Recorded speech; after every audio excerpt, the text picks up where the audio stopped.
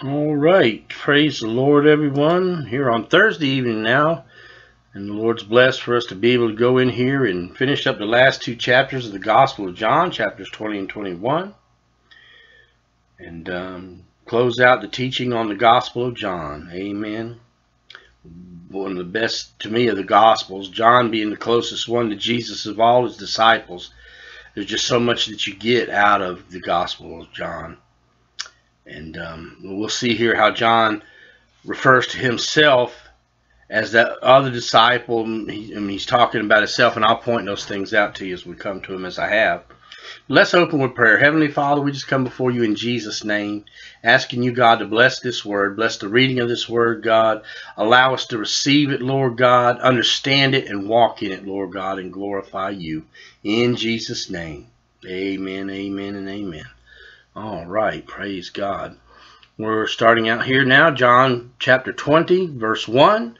The first day of the week cometh Mary Magdalene early, when it was yet dark, unto the sepulchre, and seeth the stone taken away from the sepulchre. Then she runneth, and cometh to Simon Peter, and to the other disciple, whom Jesus loved. John talking about himself right there. That's one of the places where he's talking about himself.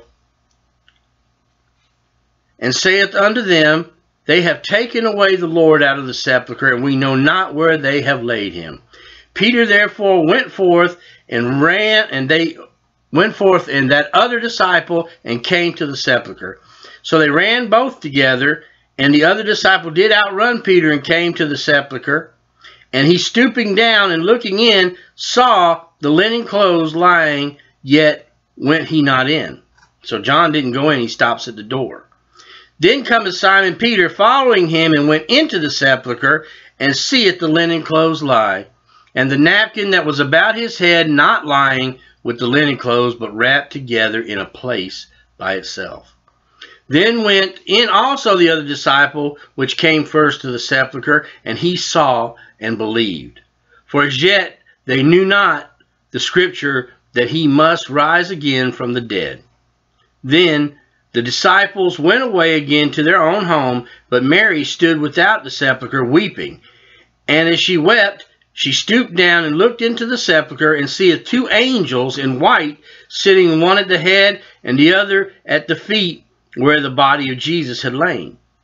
And they say unto her, Woman, why weepest thou? She saith unto them, Because they have taken away my Lord, and I know not where they have laid him. Verse 14. And when she had thus said, she turned herself back, and she saw Jesus standing, and knew not that it was him. So she saw Jesus standing there, and she didn't know it was him. Jesus saith unto her, Woman, why weepest thou? Whom seekest thou? She, supposing him to be the gardener, said unto him, Sir, if thou have borne him hence, tell me where thou hast laid him, and I will take him away. Jesus saith unto her, Mary. She turned herself, and saith unto him, Rabboni, which is to say, Master. Jesus saith unto her, Touch me not, for I am not yet ascended to my Father, but go to my brethren, and say unto them, I ascend unto my Father, and your Father, and to my God, and your God. Mary Magdalene came and told the disciples that what she had seen, that she had seen the Lord, and that he had spoken these things unto her. Then the same day at evening, being the first day of the week, when the doors were shut, where the disciples were assembled, for fear of the Jews, came Jesus and stood in the midst, and saith unto them, Peace be unto you. And when he had so said, he showed unto them his hands and his side. Then were the disciples glad when they saw the Lord. And Jesus said unto them, or said Jesus unto them again, Peace be unto you. As my Father has sent me, even so I send you. And when he had said this, he breathed on them, and said unto them, Receive you the Holy Ghost. Whosoever sins you remit, they are remitted unto them. And whosoever sins you retain, they are retained. But Thomas, one of the 12, called Didymus, was not with them when Jesus came. The other disciples therefore said unto him, We have seen the Lord. But he said unto them, Except I shall see his hands the print, of the nails, and put my finger into the print of the nails, and thrust my hand into his side, I will not believe. And after 8 days again, his disciples were within, and Thomas with them. Then came Jesus, the doors being shut, and stood in the midst of them, and said, Peace be unto you. Now look at what is going on here. He's got a physical human body. They can see. He looks like himself. He still has the scars from what happened. But yet he can pass through doors closed and walls. So that he's also a human solid, and we'll see it part where he eats food with them too. So this glorified state that he's in is what we're going to have when we're resurrected and we're called up to meet him in the air. That's the Bible says we'll be like him and ever be with him. So we'll have that same type of body, physical yet spiritual, that it can pass through walls and do things and be caught up in the air, but also eat food and have a physical portion or physical being to it as well. Something that I don't think we'll can understand until we get there and it happens. Amen.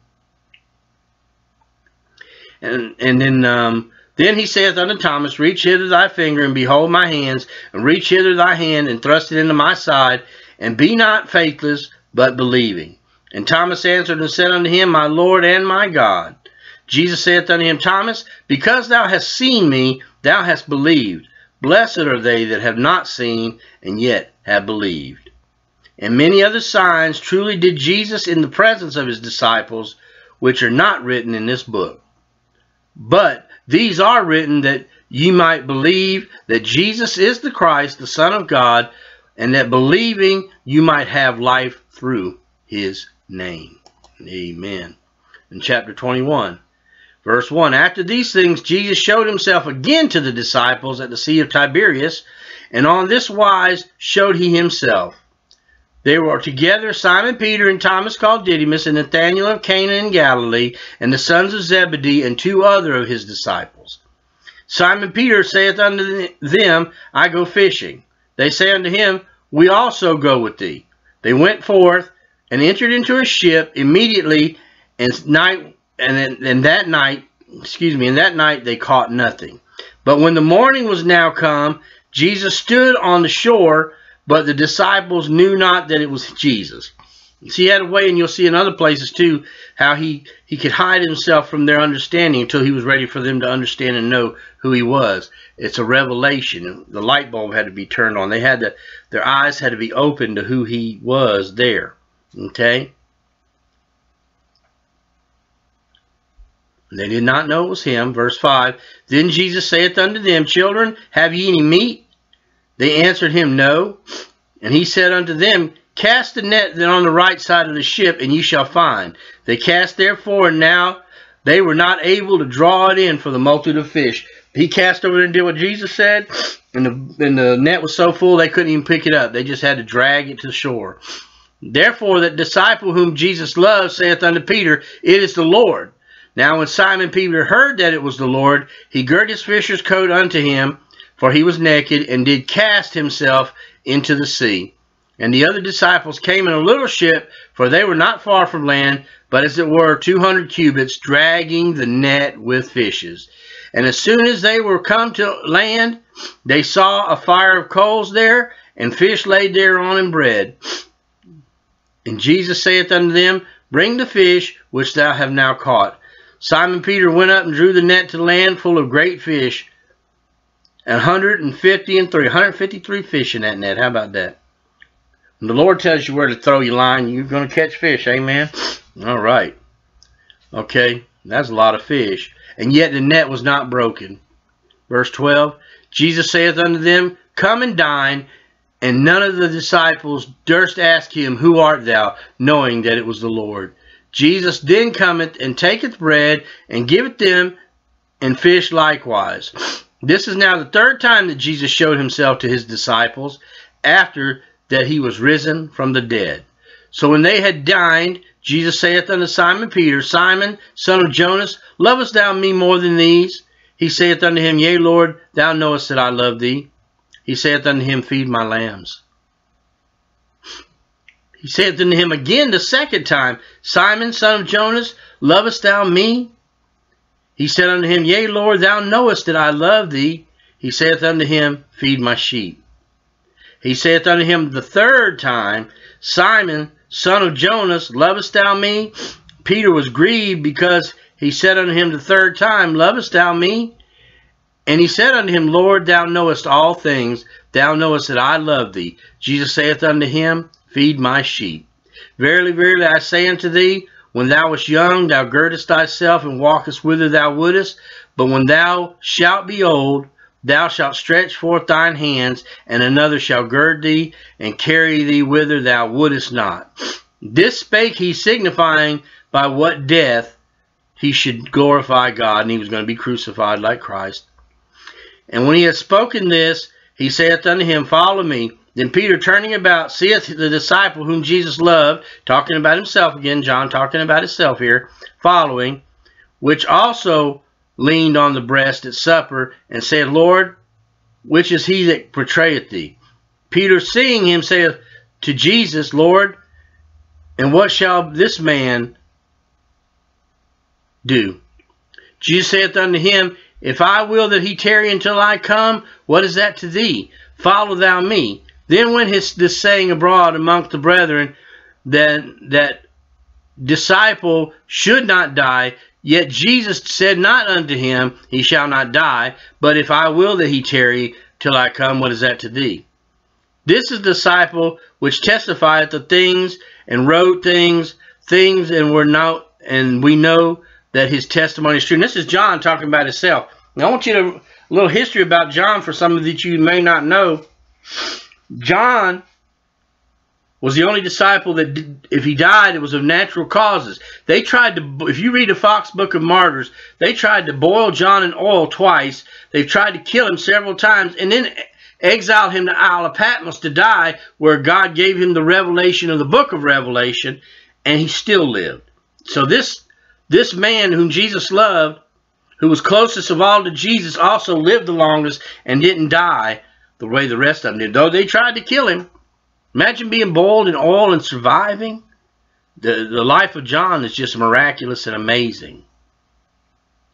Anyway, this is the disciple which testifieth to these things and wrote these things, and we know that his testimony is true. In verse 25, And there are also many other things which Jesus did, the which, if they should be written, every one, I suppose even the world itself could not contain the books that should be written. Amen. Now watch this, what he's saying.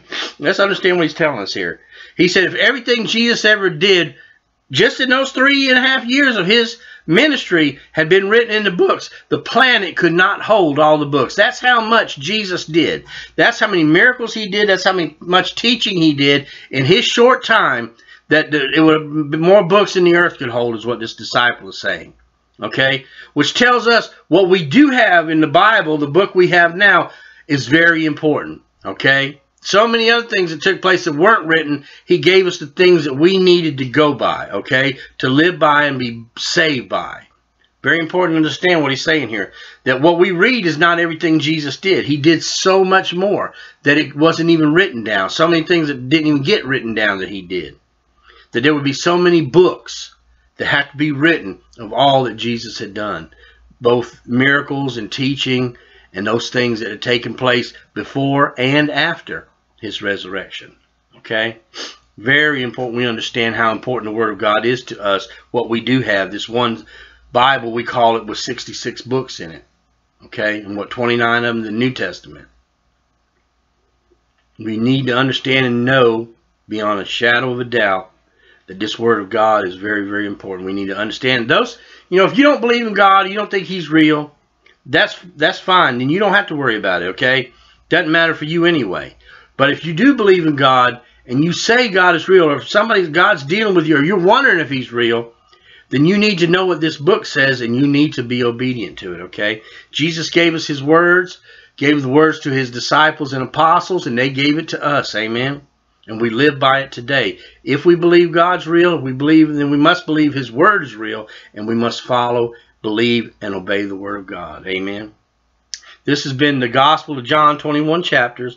We've been through all the chapters in 8 parts, 8 different lessons.